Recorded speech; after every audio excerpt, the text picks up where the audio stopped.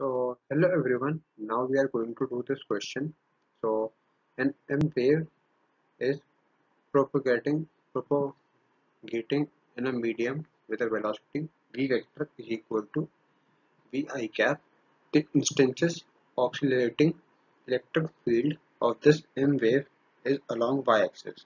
Then the direction of oscillating magnetic field of the M wave will be along first option minus z direction, second option minus y direction, third option plus z direction, and fourth option minus x direction.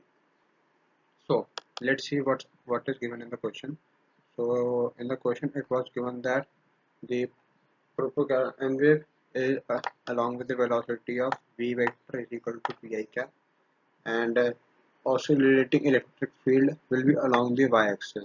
So it's along the y-axis, and we have to find out the direction of an oscillated magnetic field of this M wave.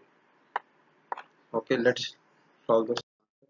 So the electric field into B vector is equal to V vector.